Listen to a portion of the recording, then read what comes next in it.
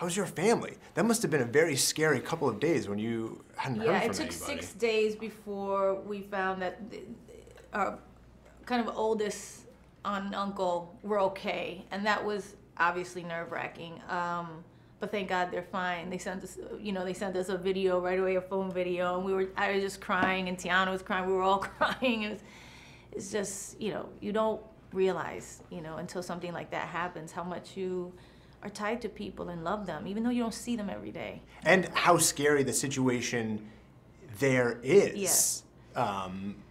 When did this become something that wasn't just a theoretical conversation of, like, we gotta do something, what can we do, to, we're a power couple, we can make this happen, we can get support behind us? It was immediate for me. It was basically, okay, what are we gonna do? We have to do something. This is really bad. Once we started getting the reports of how bad Puerto Rico was hit, we were like, oh my God, okay. And then we couldn't get in touch with anybody, and then it wasn't really being covered on the news as much as it should have been, because we had the whole Miami and Houston, and I was just like, what's going on? What is going on? And then when we got reports back, and Governor Cuomo went down there, and he's like, it's much worse than you think. And then the governor of San Juan was putting out her tweets, and I was like, oh, wow.